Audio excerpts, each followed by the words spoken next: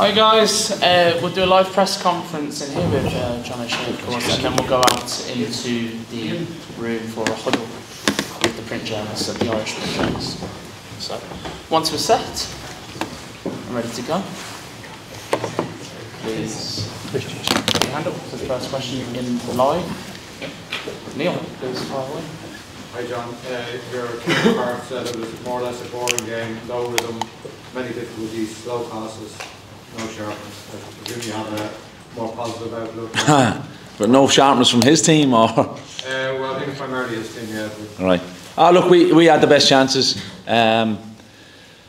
We were aware beforehand. We were kind of thinking that they were going to go that 4-3-3 shape. Obviously, look, we knew the talented squad that they have, that they made changes, and the players that they have obviously coming on were talented youngsters as well, playing at top clubs around Europe too. So it was going to be a challenge. But when you saw the couple of chances, the big chances we created early on, it was exactly what we'd worked from. To be compact, aggressive, look for the tens, look for the opposite tens, combine. And it was a shame we didn't get the rewards in the sense from that first half especially. That was the big thing for me. Sammy, his ability to take the ball on the turn played a key factor in a couple of those chances. Yeah, and look, and that's why obviously we went with Gio and Sammy to support Evan in that sense.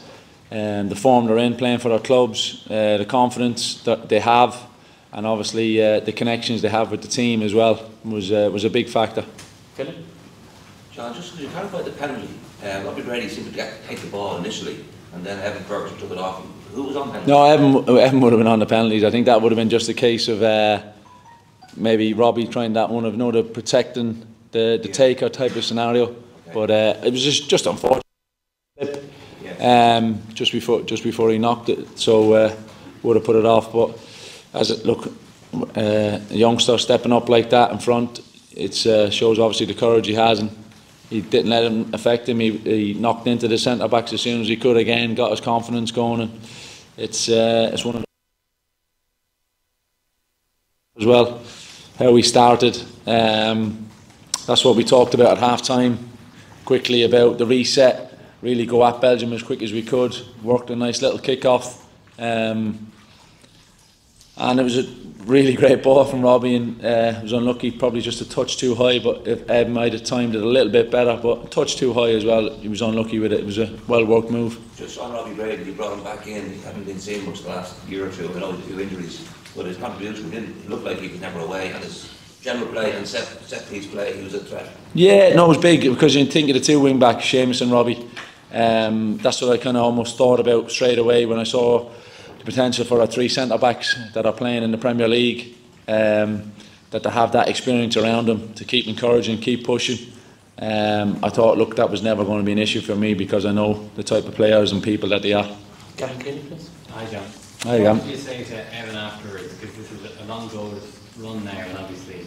No, look, it's straightforward. He'd be ready to go as soon as we need him to. It's one of those things I spoke about before the game in terms of he'll have another spell 5-6 years down the line of a couple of months without a goal. It happens with top strikers, and he'll as soon as he gets on the goal trail again, he'll be back on a run again. And a word on Seamus' performance, because it's easier job than coming up against Jack.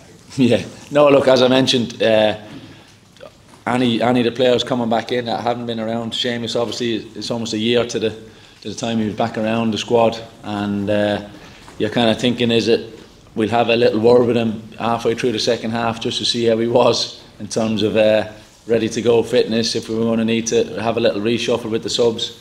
But look, the words that came back were very positive, and it wasn't surprising, but we just needed to double check. But look, that's why he was picked to play, and obviously the captain of the team. What does the result do for the squad? Because okay, it's not a win, but it's not a defeat either. I think the group had suffered too many. No, look, it's a frustrating one, because you appreciate Belgium had a decent bit of possession, but we kind of felt beforehand that we didn't mind that in the sense, because we knew the damage we could create against them on the break, and if you take those chances when they arrived in the game, I think that even opens up Belgium a little bit more for us, and we can exploit that even more. So frustrating one in that sense. But yeah, look, you're playing Belgium in Dublin, you take a clean sheet, but a little bit disappointed in the end too. Enda?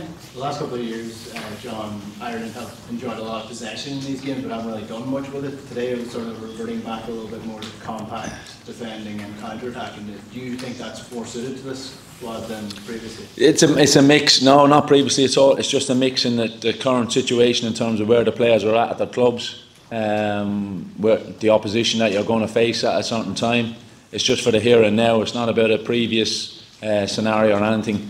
This is just for the here and now, what we felt would be most beneficial for us today to get a win.